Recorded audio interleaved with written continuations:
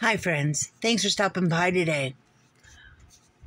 I have for you today a remake of a McCall's pattern. It is McCall's pattern number 1935. It is a little girl's pinafore dress. It is supposed to have a petticoat crinoline underneath of it, but I did not go that far.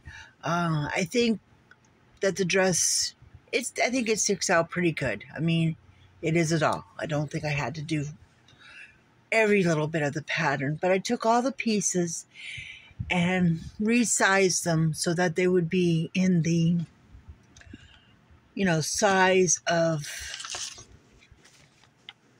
the American Girl doll or the 18-inch doll.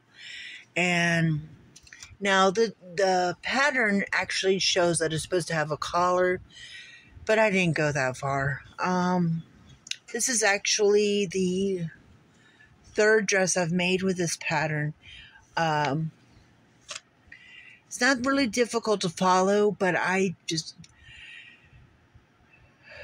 not really good at writing instructions for my patterns, so I really can't share the pattern unless you're someone who is pretty experienced.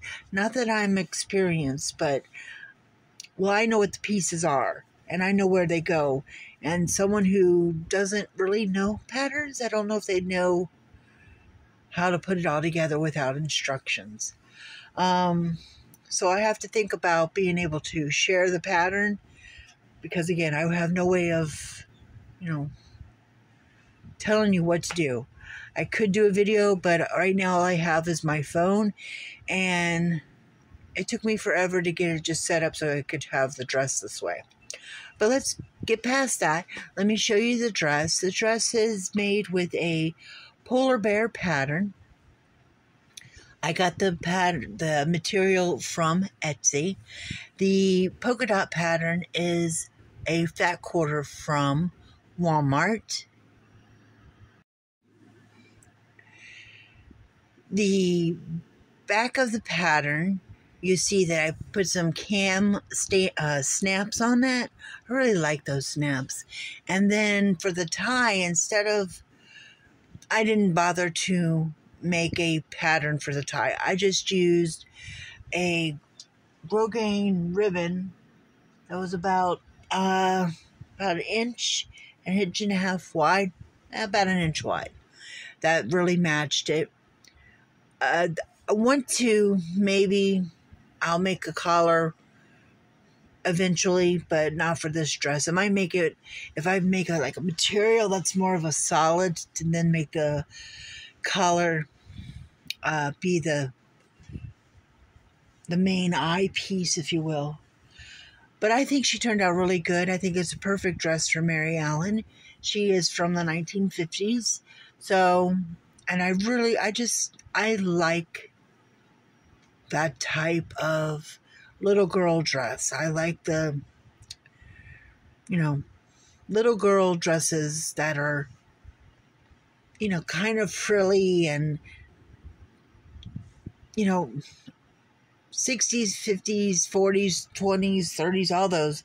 Just where little girls were little girls. And they didn't try to be older than they were. I like the 10, 11 age group. I think that's a perfect size or perfect age for the style. And I have another pattern, another 1950s pattern I'm working on. That will be for the end of next month, beginning of March.